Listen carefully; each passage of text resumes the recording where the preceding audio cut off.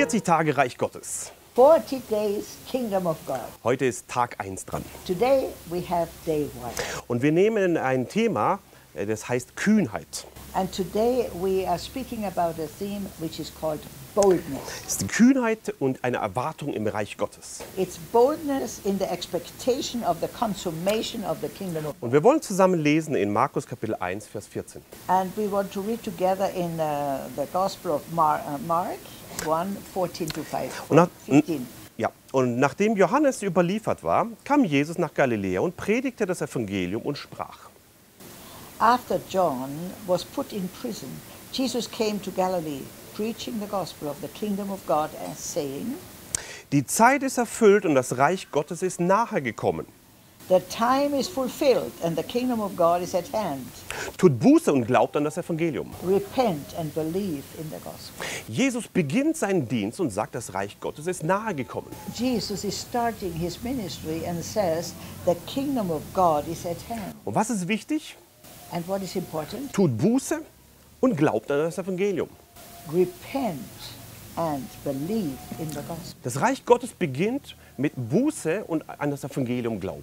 The kingdom of God starts with repentance and to believe in the kingdom of God. Und dann erklärt Jesus in Lukas Kapitel 17, Vers 20. And then in Luke 17, 20 to 21, it says, Wollen wir lesen? Als er aber von den Pharisäern gefragt wurde, wann kommt das Reich Gottes? once on being asked by the Pharisees when the kingdom of God would come, Antwortete er ihnen und sprach, das Reich Gottes kommt nicht so, dass man es beobachten kann, Jesus replied, the coming of the kingdom of God is not something that can be observed. man kann auch nicht sagen, siehe, hier ist es oder da ist es. Nor will people say, here it is or there it is. Jesus sagt, denn siehe, das Reich Gottes ist mitten unter euch. Because the kingdom of God is in your midst. Wo ist also das Reich Gottes? Where is the kingdom of God? Mitten unter uns, It's in our midst, mittendrin.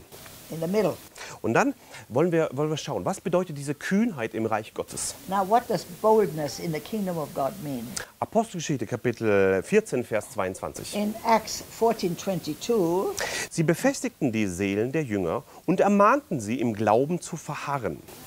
they strengthening the disciples and encouraging them to remain true to the faith. Und sagten, dass sie durch viele Trübsal in das Reich Gottes eingehen müssen. And they also said, we must go through many hardships to enter the kingdom of God. Reich Gottes hat einen Zugang, A kingdom of God has an entrance, und dieser Zugang ist ganz oft hat mit Trübsal zu tun. and the entrance has to do with suffering. Und die Bibel ermutigt uns, dass wir verharren im Glauben. And the Bible is encouraging us that we are staying strong in our faith. Ja. Und jetzt kommen wir zu dieser Kühnheit. And now we come to the boldness. Apostelgeschichte Kapitel 28, Vers 30. In Acts 28, 30 to 31, Da steht drin, er, Paulus, aber blieb 2 Jahre in einer eigenen Mietwohnung und nahm alle auf, die zu ihm kamen. for 2 whole years, Paul stayed there in his own rented house and welcomed all who came to see him. Was hat er da gemacht? What did he do there?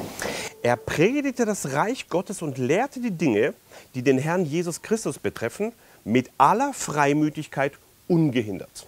He proclaimed the kingdom of God and taught about the Lord Jesus Christ with all boldness and without hindrance. Jetzt kommen wir zu dem Kernstück. Now we're coming to the center. Reich Gottes und Kühnheit haben miteinander zu tun. Kingdom of God and boldness are connected. Paulus hat die Leute alle aufgenommen Paul received all the people und er hat die Dinge gepredigt vom Reich Gottes. and he preached the principles of the kingdom Und of God. je mehr er gelehrt hat, And the more he taught, desto mehr hat er Freimütigkeit and bekommen. the more boldness was released in him. Ungehinderte Freimütigkeit. Without hindrance. Kühnheit und Freimut. Boldness and a free spirit. Und ich möchte dich ermutigen, I want to encourage you dass du in dieser Kühnheit that you start living in boldness. In dieser Freimut, den Herrn Jesus In Christus this verkündigt. freedom to serve the Lord Jesus Christ. Matthäus Kapitel 12, Vers 28. And Matthew chapter 12, verse 28. Wenn ihr aber durch den Geist Gottes die Dämonen austreibe, oder wenn ich durch den Geist Gottes die Dämonen austreibe, But if it is by the Spirit of God that I drive out demons, so ist also das Reich Gottes zu euch gekommen. then the kingdom of God has come upon you. Wenn Dämonen ausgetrieben werden, When we drive out demons, sagt Jesus, kommt das Reich Gottes hinein. then Jesus says the kingdom of God is coming into your midst. Ich möchte dich ermutigen, I want to encourage you. da wo Reich Gottes sich ausbreitet, There, where the kingdom of God is being advanced, da kommt Kühnheit hinein, there comes boldness. da kommt Freiheit There hinein, comes freedom. Freiheit von Bindungen, Freedom from bondages. Freiheit von dämonischen Belastungen. Freedom from demonic hindrances. Ja, und genauso auch Heilung. And also healing. Und das wollen wir zusammen lesen And that's what we want to read this together. in Lukas Kapitel 10, Vers 9. In Luke 10, verse 9. Und heilt die Kranken darin und sprecht zu ihnen, Heal the sick who are there and tell them, das Reich Gottes ist nahe zu euch gekommen. the kingdom of God has come near to you. Jesus hat ein Ziel. Jesus has one goal. Wenn er Kranke heilt, When he heals the sick, hat es nichts damit zu tun, dass er sich selber verherrlichen will. it has nothing to do that he wants to glorify himself. Sondern er sagt hier, wenn Kranke geheilt werden, But he says when the sick are being healed, sollen wir eine Botschaft sagen, there's one message only. das Reich Gottes ist nahe zu euch gekommen. The kingdom of God has come close to you. Reich Gottes Kingdom of God und Heilung and healing gehören zusammen. belong together. Reich Gottes Kingdom of God und Dämonenaustreibung and casting out demons gehören zusammen. belong together. Freiheit und Reich Gottes Freedom and kingdom of God gehören zusammen. belong together. Und das hat mit Freimütigkeit zu tun. And this is with free spirit. Ich möchte dich ermutigen, I want to encourage you. im Reich Gottes In the kingdom of God, gibt es keine Krankheit. there are no sicknesses. Im Reich Gottes gibt es keine Dämonenbesessenheit. In the kingdom of God, there will be no demons around. Im Reich Gottes gibt es keine Sorgen. In the kingdom of God, there are no worries. Und im Reich Gottes gibt es keine Angst. In the kingdom of God, there's no fear. Ich möchte dich ermutigen, dass du hineinkommst in das Reich Gottes. And I want to encourage you to enter into a lifestyle of kingdom living. Reich Gottes ist ein Reich der Freiheit. Kingdom of God is a kingdom of freedom. Komm mit Kühnheit da hinein. With boldness enter. Boldness. Philipper Kapitel 1, Vers 14. And Philippians 1:14. Und dass die meisten der Brüder im Herrn Vertrauen gewonnen haben durch meine Fesseln und vielmehr wagen, das Wort Gottes ohne Furcht zu reden. And because of my chains, Paul writes, most of the brothers and sisters have become confident in the Lord and dare all the more to proclaim the gospel without fear. Ich möchte dich ermutigen, dass du ohne Furcht predigst. I want to encourage you to preach without fear. Reich Gottes und Kühnheit gehören zusammen. Kingdom of God and boldness belong together. Paulus hat freimütig geredet. And Paul speaks with great freedom. Und das wollen wir jetzt nochmal lesen in Apostelgeschichte Kapitel 19, Vers 8. And that's what we want to read in Acts 19, verse 8. Da steht drin, er ging aber in die Synagoge und sprach freimütig. Paul entered the synagogue and spoke boldly 3 Monate lang, there for 3 months, indem er sich unterredete und von den Dingen des Reiches Gottes überzeugte. arguing persuasively about the kingdom of God.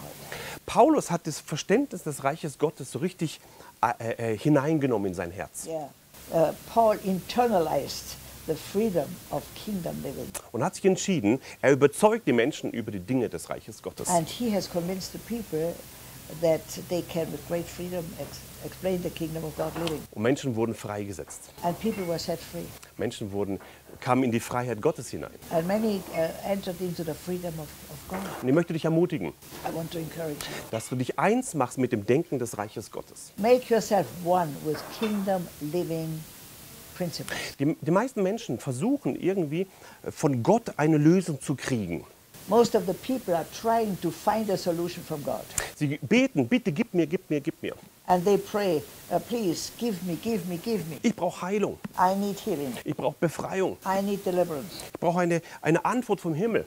I need an answer from heaven. Aber die Menschen, die verstehen, dass sie Reich Gottes Bürger sind, But the people that understand that they are kingdom of God's citizens, sie beten ganz anders. they pray differently. Sie wissen, sie sind Königskinder Gottes. They know that they are the children of the King of Kings. Und sie kommen mit einer Kühnheit zu Gott. They come with boldness to God. Und sie leben im Reich Gottes. And they live in the kingdom of God. Im Reich Gottes, wo schon alles vollbracht ist.